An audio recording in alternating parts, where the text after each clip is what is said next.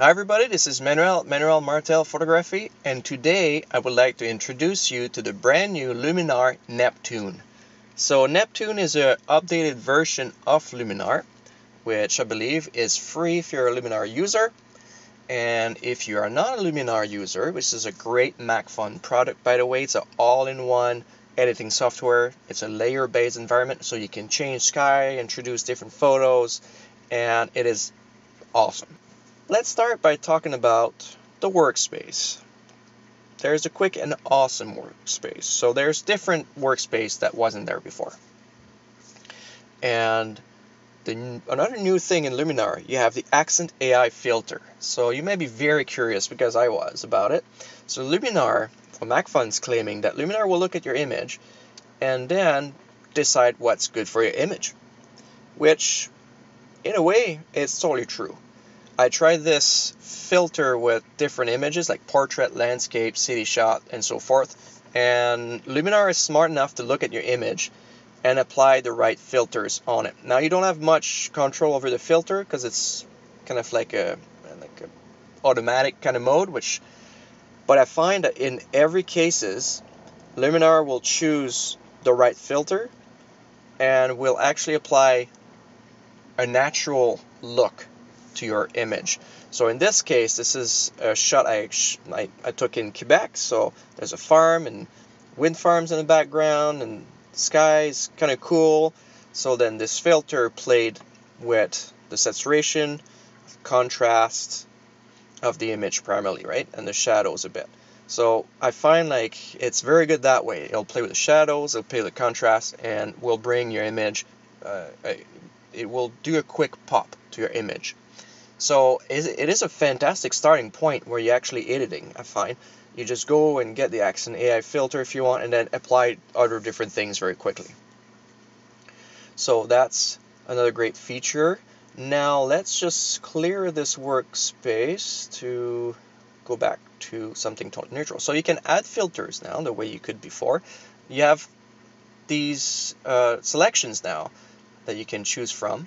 And if you want to, you can go to all, and there's your favorite one. So if you decide that you use the black and white conversion all the time, you just go like this.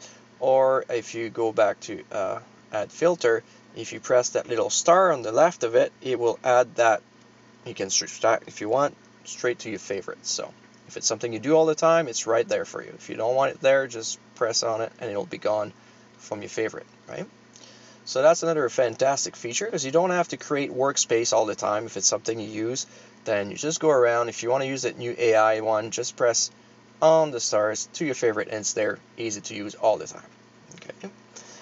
Now another great thing that Luminar Neptune offer is plugins. So you do press here, you get that little puzzle piece, and those are the plugins for the MacFun Creative Suite there. If you go there, you'll find the plugin tab. If you do use Luminar as a plugin already, these options are not there for unknown reason. So let's say you go there, and I have Focus Pro. So you press on there, it will bring your image to Focus Pro very quickly. So it uses the plugins, and then you can go around, do your thing, and then just press apply whenever you're happy. And then it will create that effect. So MacFun do offer great deals on their other software as well. They're not overly expensive. So once you find one, like some that you like, you can purchase them. And then if you're patient enough, you'll have good deals. If you want to, I normally post that under my blog and stuff like that, so you can take a look at the end of this video. I'll have a link to my blog if you want to subscribe. But anyway, I get Focus for free. That was a deal they had at one point. And if you don't want to, it created a all new layer with that on. So you can disable that layer if you feel you don't like it, or just delete it. So again, the plugin, great tool right now. It's pretty awesome. So I'm just going to disable this one at the moment. And there is new things happening as well. If you go to Vignette, actually I had that my favorite and didn't realize, you can now place a centerpiece on your vignette. So let's say I go and add a lot of vignette to this. Oh, I'm in the wrong layer here. Never mind. We're going to go to my favorites, and we're going to go to vignette. Okay, so I'm going to add lots of that vignette there. And then we can place the center by clicking on here. You can click, let's say, in the farm if you want, and you can change the actual vignette placement, which is a fantastic feature if you ask me, because I was doing that into Photoshop a lot, and having that option there is just so much better. So I really like that feature. And you get the post-crop or pre-crop mode. So if you're going to crop your photo, just make sure it's on post-crop. So there's different options as well. So my battery is getting low, and there's not a whole lot left to say about Neptune else than they worked a lot on behind the scene things that you won't necessarily be able to see in terms of there's no sliders for them, but how the software perform. They change a lot of their coding, I guess, for different filters as well, and now everything is performing that much better. So just keep in mind there's a lot of option in Luminar, and they worked on a lot of new things. So that's an all-around improvement from all the filters that we find into Luminar.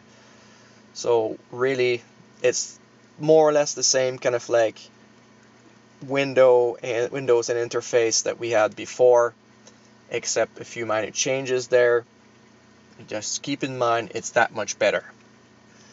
Okay, so hopefully that answered a few questions about Neptune or what's new in Neptune. And if you have any question, any comments, just leave them below.